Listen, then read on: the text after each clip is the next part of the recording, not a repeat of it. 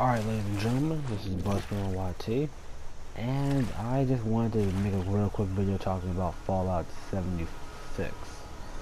So, as a huge fan of the Elder Scrolls series and the Fallout series, I just wanted to say that I'm actually really excited for this game. Whether or not the rumors or the speculation about the game turn out to be true or false, cooperatively or solo, I feel like this next Fallout game will be a resounding success.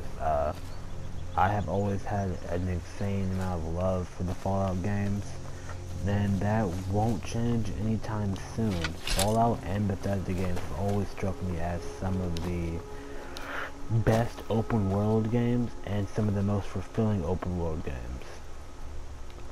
Now the reason I say that is because games, alright, Dying Light, right? Dying Light to me is considered an open world game, but it's a very dead open world. Once you complete the main storyline and the I want to say maybe 10 or 20 side quests, after that the game is pretty dead. There's no reason to continuously play it. But I've played Skyrim for years on end, and there's always a reason to keep playing it, whether or not it's trying out new builds, trying out a new playstyle, or just adventuring the world. My first playthrough of Skyrim, I never wandered the wilderness like this. I never generally walked places. I always fast traveled or took carriages everywhere. So, on my second playthrough of Skyrim, which admittedly wasn't, I think my second playthrough was like 3 years long, and in that 3 years I was discovering things I had never seen in the first playthrough. This right here would be technically my third playthrough, and I'm still seeing a little things every now and then. Granted, I never had the DLC, so now that I do have it, that's something that I can look forward to experiencing. So this game will always be new to me for a certain degree. Now Fallout 76, if it takes place in the same way as Fallout New Vegas, or if it's more similar to Fallout New Vegas versus Fallout 4, then that will be a resounding step forward.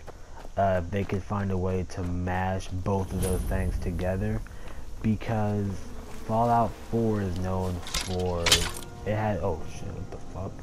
It had its better combat than many other games, and I will say that it does do that properly.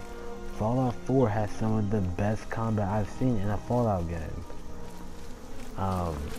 But Fallout New Vegas did the story better, and the dialogue and the RPG elements generally were all better than the first.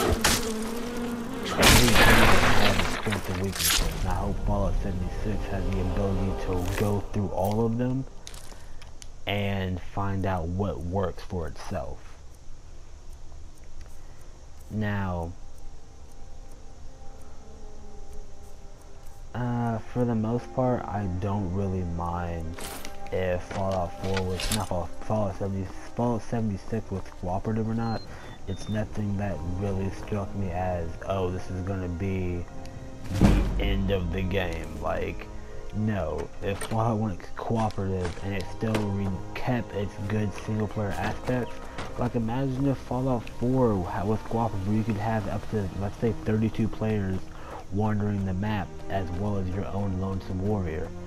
That right there would have been a phenomenal thing. You would have been a much more fulfilling game. Even imagine Skyrim, you have other Dragonborns out there doing their own thing.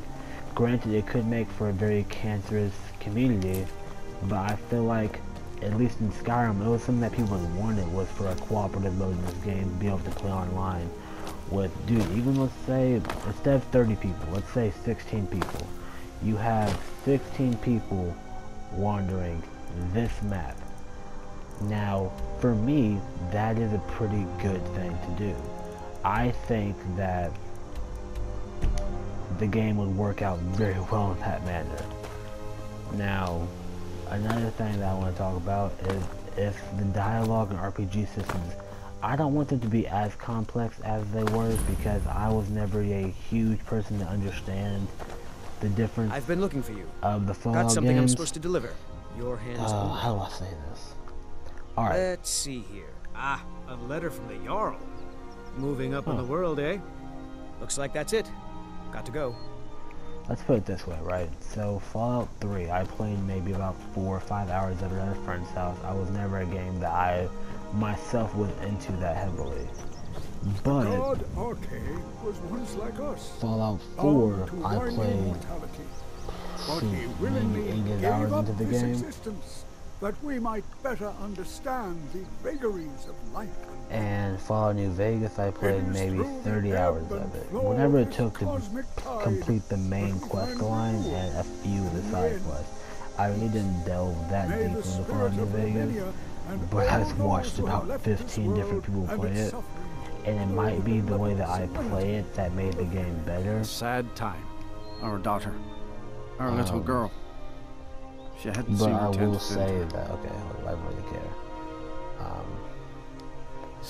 Stewie, what could drive a man to do something like this? I just want to get that I question. just don't understand what kind of man does that. But I will say that I'm generally pleased with how things have gone in the Fallout games. Fallout to me is not one of those games that, besides Bethesda's Creation Club, everything that Elder Scrolls has done has kind of remained the same. Right now I have a few visual mods in the game, and they're decently noticeable. Not completely, but they are noticeable. But I just hope Fallout 76 has a good launch. I know we have Bethesda's bugs, which are literally in all of their games, which is why they have their own name. You don't know if it's a bug or a game feature.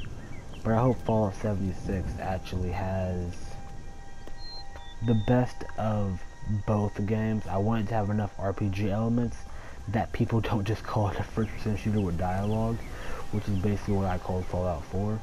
But I don't want it to be too deep into the RPG series that the fans of Fallout 4 will not be able to understand it. I want the dialogue choices to be there, but I don't want all of the... I want a middle ground. Let's leave it at that. That's the best way I can put it. I want weapon durability in. I want you to have your player management things. Like that needs to be an aspect of an RPG game. But enough rambling. I just wanted to make a quick video talking about my thoughts on that game. Even though no one pretty much cares, I was just wanted to put it out there. This is BloodSpillin-YT, and I wish you all a fair day.